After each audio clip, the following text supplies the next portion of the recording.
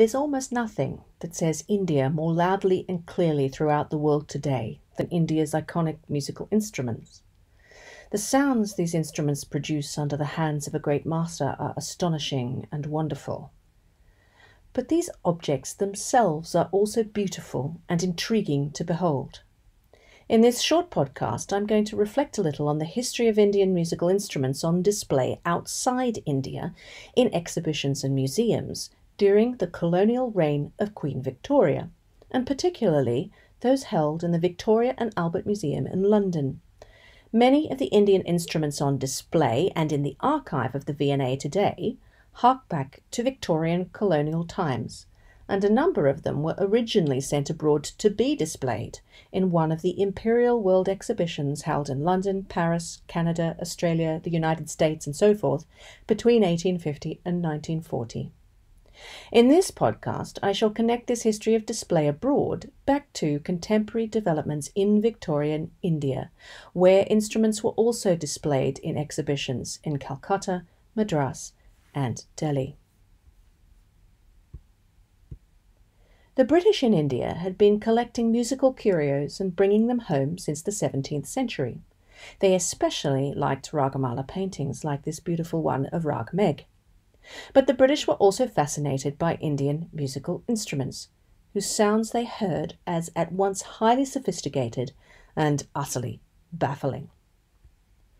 Indian musical instruments were prominently featured as iconic of Britain's Indian possessions in the first ever World Exhibition, the 1851 Great Exhibition held in London at the instigation of Prince Albert, Victoria's consort. The World Exhibitions were held to display to one's colonial rivals the height of technological invention, Victorian British power over the raw materials and manufactures of their colonies, and increasingly as the 19th century wore on, the habits, customs, and crafts of their colonial subjects. At the 1851 exhibition, a small set of Indian instruments were physically staged in a class of their own as part of the fine arts section of the East Indies exhibit, and visually staged, as we see here in the catalogue, as a kind of still life.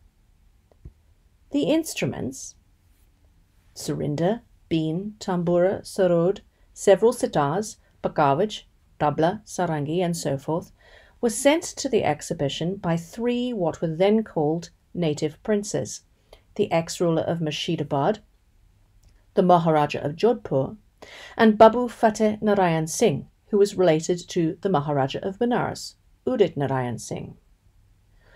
Udit Narayan Singh in particular was famed as a patron and had the great hereditary bean players Umrao Khan and Muhammad Ali Khan at his court. We actually know a lot about courtly Indian instruments of the mid-19th century from local music treatises, such as this treatise in Urdu, the Ghanshahi Rag from 1862-3. Which instruments were popular, which ones old, which experimental, how they were constructed, and so forth. This is a drawing of all the different components of the bean or rudravina as it would have been constructed around about 1870 in Delhi. Why did these rulers send musical instruments, of all things, to the Great Exhibition? The date is critical. 1851 was 6 years before the 1857 uprising, or mutiny, which had a devastating transformative effect on music and patronage right across India. The instruments these rulers sent reflect the established courtly culture of the immediate pre-Raj era, and an older idea of cultural power. Equally important, though, is that they all supported the British during the uprising. This suggests these three rulers' musical exhibits were simultaneously designed to curry favour and to use the reality-making powers of the British colonial exhibition to bolster their reputations globally as exemplars of the Ancien Régime. Attempts to use these reality-making powers to reinvent Indian music as scientific in colonial eyes were more evident at the 1886 Colonial and Indian Exhibition, held in South Kensington at what then became the V&A. India was recreated on an even more lavish stage as a series of rooms and even a whole palace made by and featuring live Indian craftsmen, with a working royal drum ensemble or nobat above the gate. Again, the Maharaja of Jaipur sent sitars. This time, the Municipal Committee of Amritsar, a colonial innovation, sent a Taus. They sent it for the Punjab section, and they also sent sitars, sarangis, and other classic instruments. According again to this treatise from Delhi, which at that time was ruled from Punjab, the Kamancha and Taus, played the same way, were iconically Punjabi. This diagram of the Taus, meaning peacock, is remarkably like the one now belonging to the V&A. But the 1886 exhibits were overwhelmed by an exhaustive set of instruments, scientifically classified and catalogued, sent for the Bengal section by the reformist musicologist Surendra Mohan Tagore. This is just the Veena section of his catalogue, which he insisted be reproduced verbatim in the main catalogue. Hundreds of instruments in museums and conservatoire collections all over the Western world, including the V&A, were donated by S.M. Tagore around this time. Many of his instruments were made just for display and never played. The newest thing about his list is his invention of Sanskrit names for perfectly ordinary instruments. Tritantri Veena for the sitar, Saradiya Veena for the sarod, but also a proliferation of new hybrid instruments, the Bharata Veena, formed out of the Rudra and Kachapi Veena. Here he was inventing an ancient past for new instruments and using the gullibility of the British establishment to help him make it come true.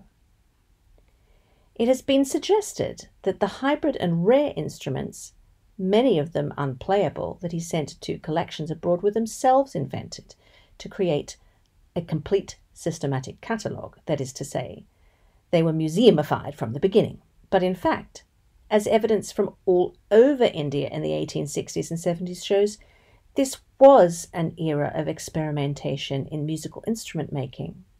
This awkward-looking instrument is a Sitar-been or Bin-sitar, invented in 1870, according to this text at least, by a Delhi princeling called Mirza Kali Sahib.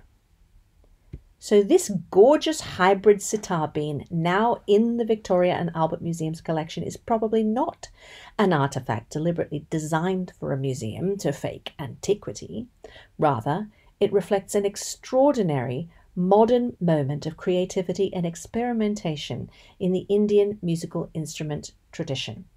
In 2015, the Darbar community and the Victoria and Albert Museum put on an fabulous online exhibition of these musical instruments, which you can listen to, and you can hear the sitar-been being played by one of the famous Dagar brothers of Drupad performers on the V&A website and on the Darbar website in the links connected to this podcast.